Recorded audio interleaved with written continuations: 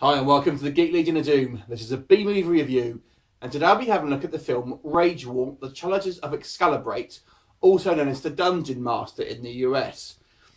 So RAGEWAR is a 1984 movie, a very fast-paced and action-packed. It's really a cross-genre film, really. It's horror, action, sci-fi.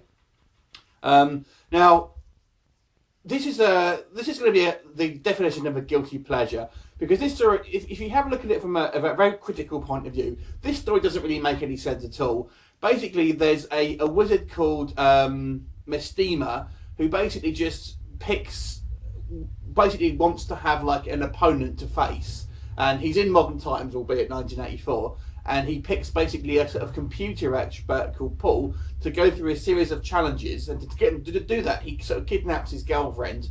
So Paul basically makes his sort of computer sort of go into his glasses, and has like a sort of wristband that does all this sort of high-tech stuff. And basically just goes through a series of challenges. So there really isn't. I mean, if you look at the plot critically, it's pretty stupid, and it really is just an excuse to have lots of different styles of like mini films or little special effects in each one. But if, like me, this film is just a good time to watch, and you can kind of don't worry too much about the overall stupidness of it, and the fact that the plot really doesn't make any sense at all. It's just a really fun film to watch. So each section is directed by a different director, and he'll face things like, in one section there'll be sort of post-apocalyptic mutant sort of Mad Max type sort of baddies. You've got like one section where there's going to be sort of zombies. There's like a giant sort of stone sort of colossus type monster, all sorts of stuff, serial killer. He even faces against the heavy metal band W.A.S.P.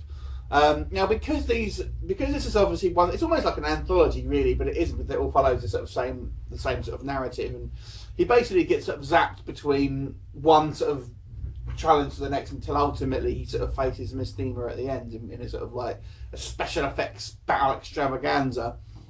And but it's just a really fun, and because it's so, obviously these sections are very short, because obviously we have just the normal running time of a film, it kind of moves on at a fair old pace, which doesn't mean you have a particularly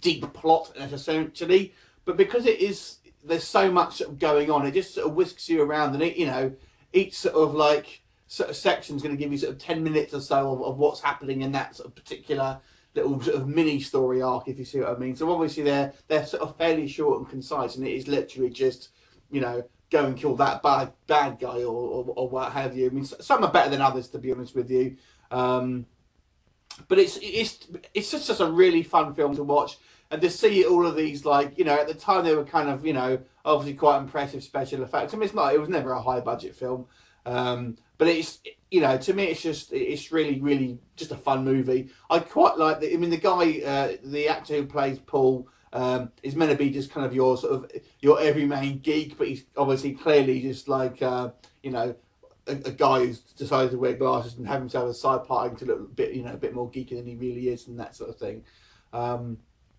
So chances are you've obviously, if you're watching this review, you've obviously seen this movie, and